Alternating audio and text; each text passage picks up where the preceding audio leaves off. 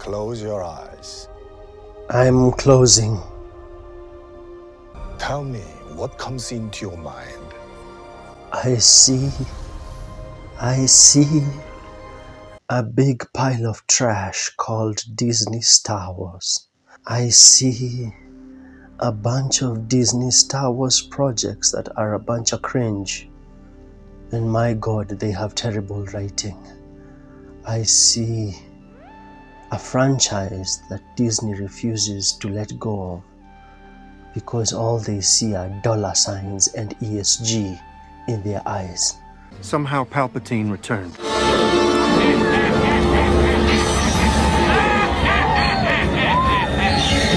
Hello, Star Wars Weekends fans. How you doing? My God, Disney have released the trailer for The Acolyte. And if you know me, I've said this in past videos. Ever since Rey Palpatine, Rey Skywalker.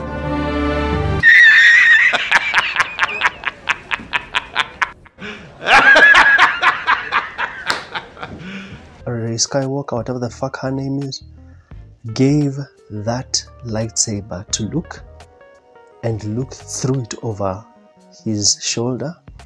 I have never given two flying fucks about Star Wars. For me, that was where Star Wars began to go down. It was after that that I desired to watch anything Star Wars again. It reached an all-time low. But why am I making a video right now about The Acolyte? It's because unlike projects like Obi-Wan Kenobi or The Mandalorian or even Ahsoka, I don't know, I felt like those ones had characters who were worth doing a story around. The Acolyte is set 100 years before the Phantom Menace. And from the trailer, all I see is a big pile of trash. A big pile of ESG trash. That's all I see. And to make it worse, it's being headlined by who? Leslie Headland. My God, why would you give this show to this woman of all people? Personal assistant of Harvey Weinstein. Leslie Headland is who you're giving the show to. What I dislike the most are the things that she has worked on in the past. Look at what she has worked on in the past. Filmography, About Last Night, Sleeping with Other People, The 7 Husbands of Evelyn Hugo. Holy Jesus. What is that? What the fuck is that?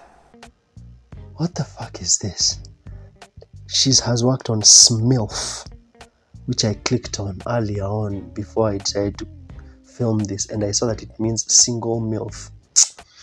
Other great projects like Russian Doll, Single Drunk Females, and Dying for Sex. Oh my God! That's who you're giving a Star Wars show to. How is this not going to be a big pile of trash if you're giving it to this chick? I mean, her history shows that she's not a person built to cater to this type of audience. And I just hate how on the nose the entire trailer is with its messaging. These younglings, I just love how diverse they are. You see this one youngling who's Asian, then they show you the black youngling, and then they show you the youngling who's an alien and can't close his eyes. I don't know why he's not closing his eyes. But I like the fact that the youngling is asked, what do you see? And one of them says, balance. How the fuck do you see balance, kid? Please don't try and make it look like these younglings are deep and wise. Master Skywalker, there are too many of them. What are we going to do?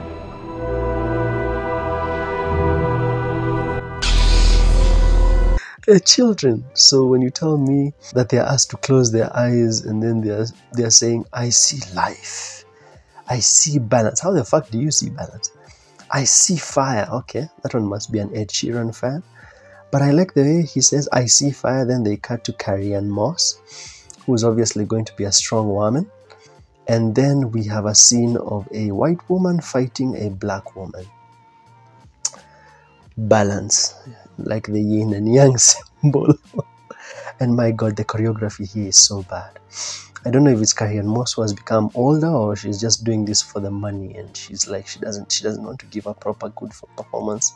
The fighting here is very stiff. It looks like they are dancing. It looks more like a fast-paced dance from just how stiff they are. Ah, the strong woman indeed. And then someone proceeds to say, someone is killing Jedi. And it doesn't make sense. What do you mean it doesn't make sense that someone is killing Jedi? I thought the Jedi were supposed to be like guardians and protectors.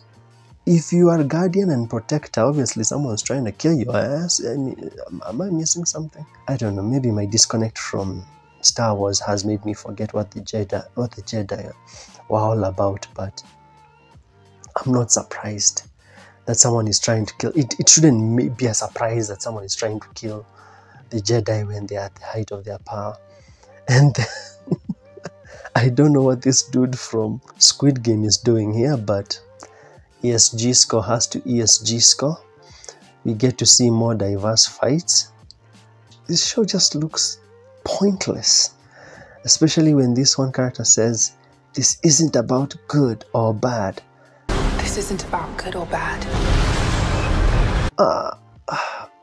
Star Wars has always been about good versus bad. There's always been a clear-cut line. Oh, then she says this is about power. And who is meant to wield it, right? That's what she says. It is about power. And who is allowed to use it? Yeah, who is allowed to use it? I know who is allowed to use it. A strong woman. Jeez, man. Just when you thought that the Star Wars franchise has been put through enough with all its bad shows, we are going to have one of the most ESG, most attempting to pander, most diverse show ever. This will be a gigantic flop. It will be a gigantic flop. I remember when I started this channel, I tried reacting to Obi-Wan Kenobi. And at that time, I didn't think Obi-Wan Kenobi was going to be trash. It was trash, but when I started doing the reactions, I didn't think it was going to be trash. But this one, even before you even see episode 1, you just know it's going to be trash. Anyone who cannot see the trash fire about to happen in The Acolyte is either not a genuine Star Wars fan. And when I say genuine Star Wars fan, I mean you didn't start back in the day when Star Wars was at its peak authenticity. You're either so you're not either a genuine Star Wars fan. You're probably one of those Disney consumers who consume anything Disney, or you don't know. You haven't done your research about this show to see that it's just going to be a bunch of woke propaganda. Anyway, probably I'll do a review because I like sitting through shitty shows. Smash like and subscribe. Tell me your thoughts on The Acolyte. I just see a huge pile of trash waiting to happen. But tell me what you think. I'll see you in the next one.